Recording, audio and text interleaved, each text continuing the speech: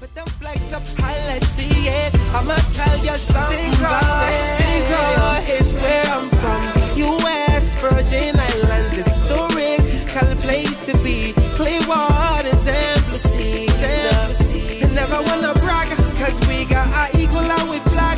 Means we soar and fly high as we can and much more. So put some respect on it. Single is where I'm from.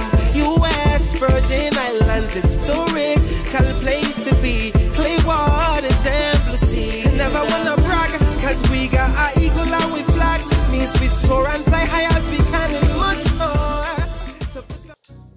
Hey gems, welcome back to my channel. So as you can see by the title of this video,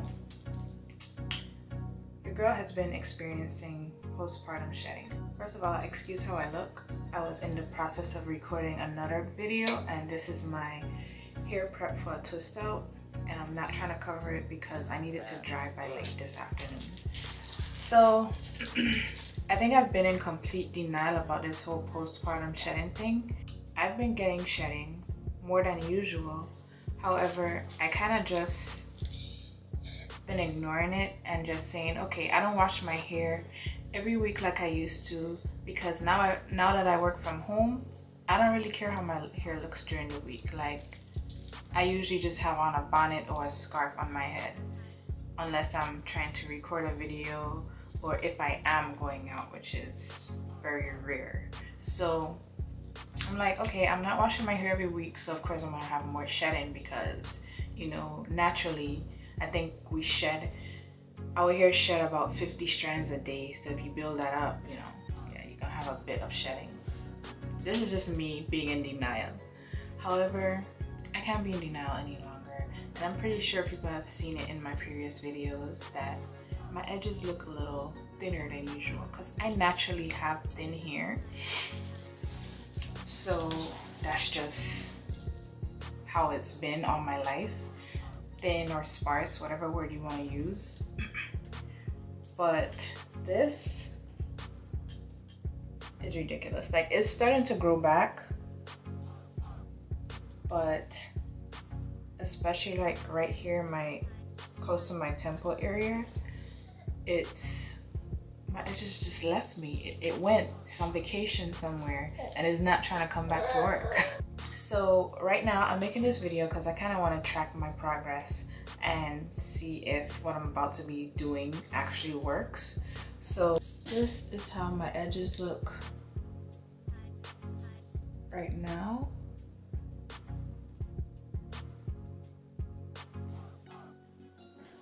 You dropped it here. Ugh.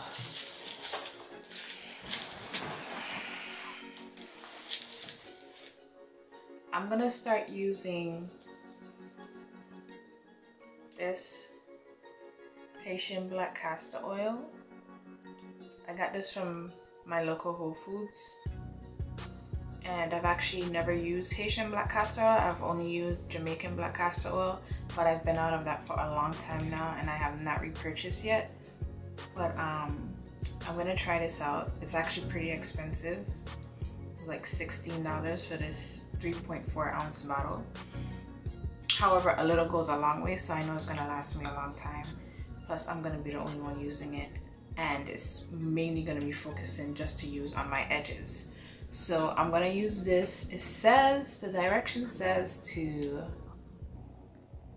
apply directly to the scalp, and well, if you're trying to grow your eyebrows 3 to 4 times a week, and massage well. Apply oil to entire hair 2 to 3 times a week, and seal in moisture. So I'm going to be using this 3 to 4 times a week. I'm going to make it part of my nightly routine. And I'm also going to be, since I don't wash my hair like weekly anymore, I'm going to try and make sure that I at least make sure no product buildup my edges has no product buildup. So at night in the shower, I'm just going to push my shower cap back and make sure my edges are always clean. And in this bottle I have rice water. If you guys don't know the benefit of rice water, I advise that you go and do your research, but I do have a previous video talking about it a little bit in my DIY African black soap rice water shampoo. So I have rice water in this bottle, and I'm keeping this in my shower as well. So as I make sure my edges are clean and product free, I'm gonna spray a little bit of this on my edges 3 to 4 times a week, rinse it off, and when I get out the shower, follow it up with this. So I'm gonna do that and see where my edges are in about a month, 3 to 4 weeks or so. So yeah, that's what I'm going to do for the next 3 to 4 weeks and see if it helps my edges grow back faster, because they are growing back. It's just taking its time and it's so sad. Like, I even have some like in the middle of my hair. I noticed that I have some really shorter strands, so you can tell that I've been having some shedding up here, and it's been growing back, which is where the short strands come in. So it's like shorter than the rest of my hair, being that my hair is pulling back out. So yeah, hopefully this works, because it's one thing to have naturally thin hair, but then to be even thinner due to postpartum shedding is kind of depressing, if you ask me.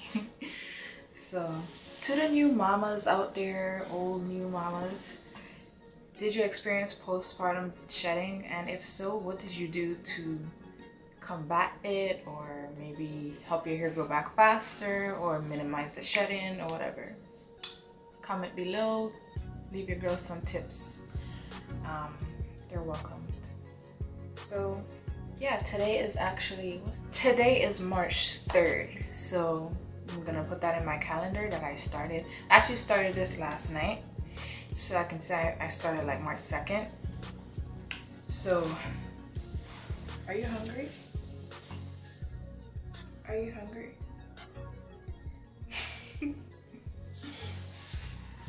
So I'm gonna be consistent using it 3 to 4 times a week and see if it helps my edges fold back out, and hopefully it does, because this is ridiculous.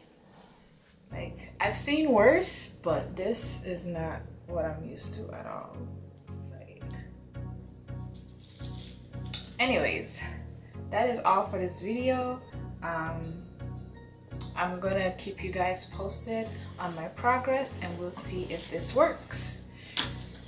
If you haven't already, again, like, comment, and subscribe, and hit that bell so that you're notified every time I upload a video.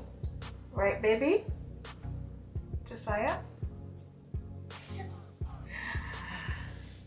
And you guys will see me in my next video. Say bye-bye. Look at the camera.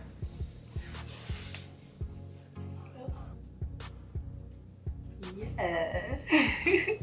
So subscribe to mommy channel. He's stirring this bottle. You can't have the bottle because you're just gonna put it in your mouth. Here. He does not like this toy, and I don't know why.